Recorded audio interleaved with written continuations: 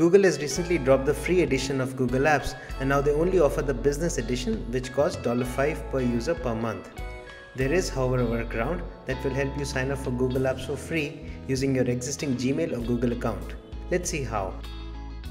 First, go to appengine.google.com and sign in with your existing Google account.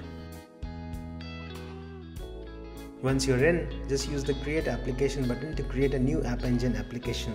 Now do not worry, we aren't writing any code, this isn't Greeky, we're just using this as a workaround to access the free edition of Google Apps. So fill in the details for your Google AppEngine application, just put in some dummy data, agree to the terms and conditions and click the Create button.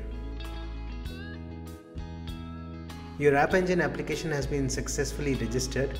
Now click the dashboard link to open the dashboard for this application. Now ignore everything that you see on the screen, scroll down and there you see application settings. Just click this link.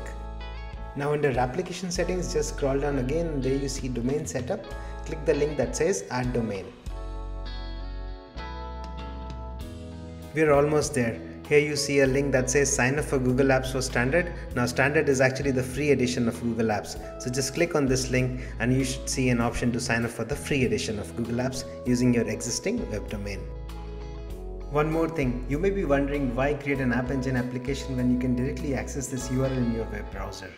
Unfortunately, that won't work because when you access Google Apps, it looks for the HTTP referer information.